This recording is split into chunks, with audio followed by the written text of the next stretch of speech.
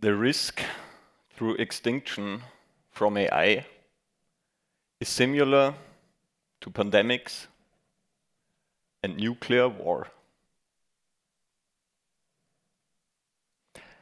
This was a statement by Sam Altman, the founder of OpenAI and ChatGPT, and Bill Gates. Similar to pandemics and nuclear war.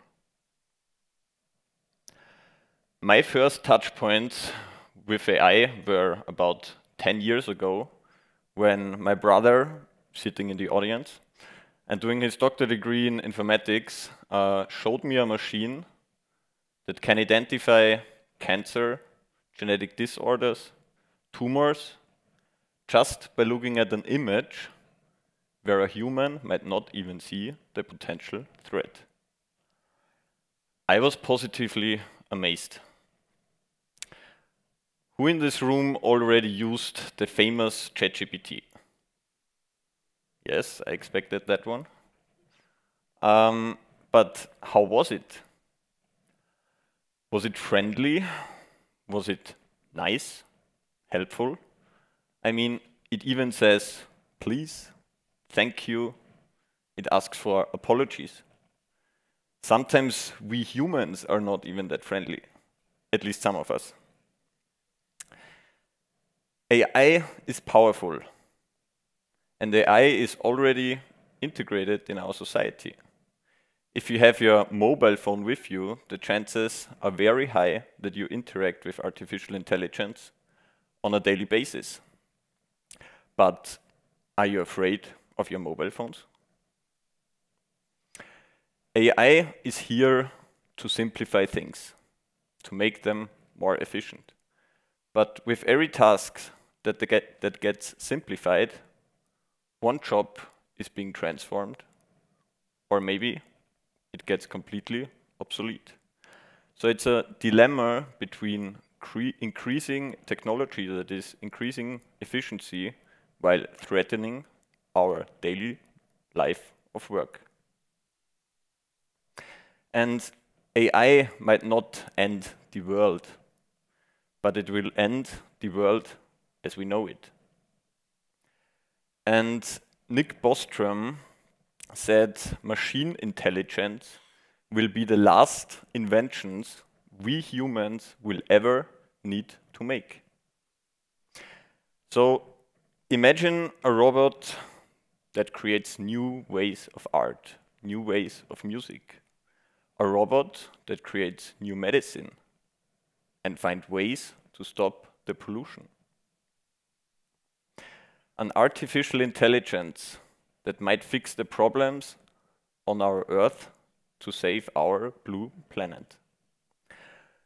We humans, we sometimes forget to learn from the mistakes we make. But at one point, it will be too late. But maybe then, a machine who is faster, cleverer, and better than us will still be able to fix the world as we know it. And this idea also frightens people, because what frightens us most is the loss of our purpose. And according to a study from Goldman Sachs, 37% of architecture and engineering, 44% of legal jobs, and 46% of administration and office jobs will be automated in the next few years through artificial intelligence.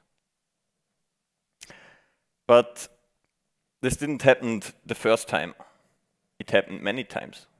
You just need to look back at the writing machine that got invented, or one of the 4 industrial revolutions, where a machine got implemented the very first time in manufacturing companies.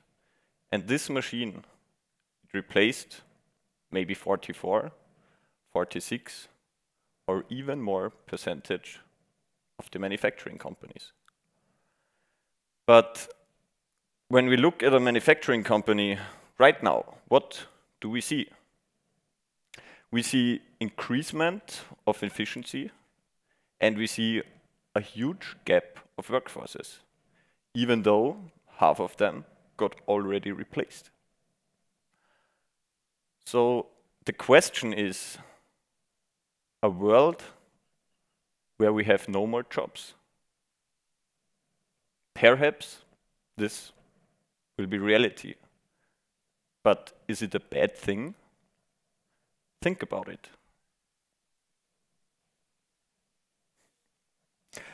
52%, according to a study of the UKG, say that they would not recommend their job to their children. And 38% would not even recommend their job to their worst enemies. I don't know what you wish your worst enemies. I wish my worst enemies different things than my job. But you see, the true essence of work is not about doing routine tasks. It's not about calculating numbers. It's about innovation, about problem solving, about creativity, and about human interaction. Artificial intelligence. Like for many years from now, we worked according to the Peretto Principle. Maybe some of you know it. 20% input leads to 80% output. But isn't it time that we maybe deliver 100% again? We also promise our customers that we walk the extra mile, that we give 110%. But be honest, did you ever have time to walk the extra mile? And when I order some service with our companies, I expect 110%. So imagine you are one of the first ones who can finally walk the extra mile again and keep the promise you make. Artificial intelligence is often connected with a fast change. And every time when we make a fast change, we come into the state of a future shock by Toffler. And the future shock is not more and not less than something where the technology changes faster than we humans can keep up with it. And this phenomenon leads to stress, anxiety, and fear.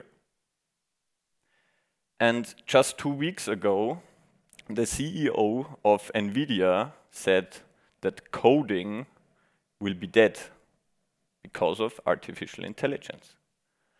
And at least in my youth time, software engineers, coders, it was the one and single job that we will never get rid of. We need codings, we need algorithms, we need them for every tool, for every software, for every machine. So how can coding be dead if we need them for every machine? But at the end, coding is just a different language. And as we all know, when we think back at ChatGPT, it masters languages pretty well. So a future where AI and humans are in synergy is not easy. It needs planning, it needs preparations, and it needs the openness towards a future where we will never stop learning. And the true strength of AI lies not in replacing us, but by giving us the freedom and focus on being human again.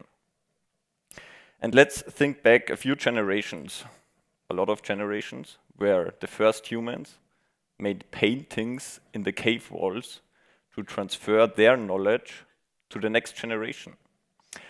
And think about your parents, about your grandparents or your great-grandparents. Everything they taught us, all the knowledge they gave to the next generation. They taught us how to build streets, how to build houses, how to build cars. They even showed us how to build artificial intelligence. But they also showed us how to walk, how to talk, how to communicate, how to integrate ourselves in society, and how to be human. And they gave us their knowledge with one single purpose. And this purpose was to make our lives a little bit easier.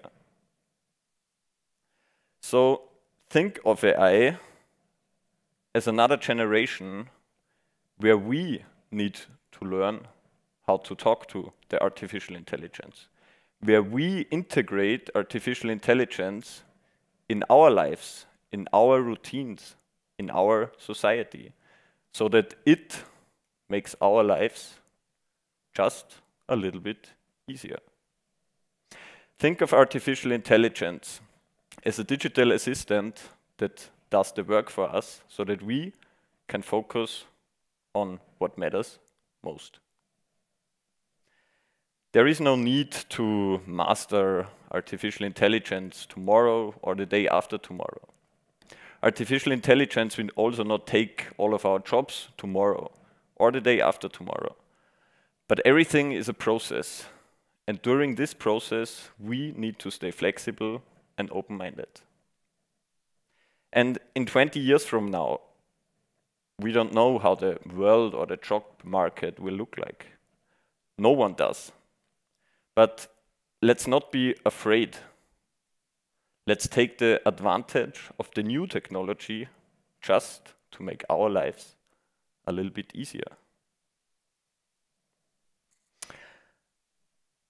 Artificial intelligence is revolutionizing the world. And maybe it's time to think differently. Maybe we should think about who we are, what we do, and how we fulfill our jobs. We should go towards a future where we can focus on creativity, where we can focus on being human. And together, let's make this double-edged sword into a tool that carves a future that is not about living, but about making a life worth living. A future with artificial intelligence, where human becomes normal again. Thank you very much.